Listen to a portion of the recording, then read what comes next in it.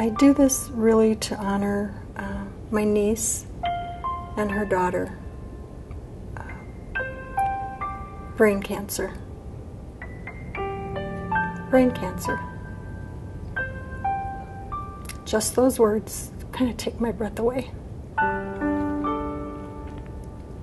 And that was the diagnosis that my niece Shannon received about her 13-month-old baby girl, Brianna. Prognosis was grim. She wasn't expected to make it out of the pediatric ICU. That was 15 years ago.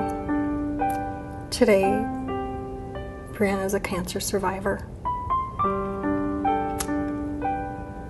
I donate, I make pledges, I participate in the Briggs and L's Walk and Run, really to honor them for everything that they went through. But I do it also to honor the families and the children that I know are being treated now. And hopefully someone who's maybe watching this or is touched by Children's Hospital will realize that together participating, we can make a miracle for another family. And that's why I do it, to hope that some other family gets the same kind of miracle that we did.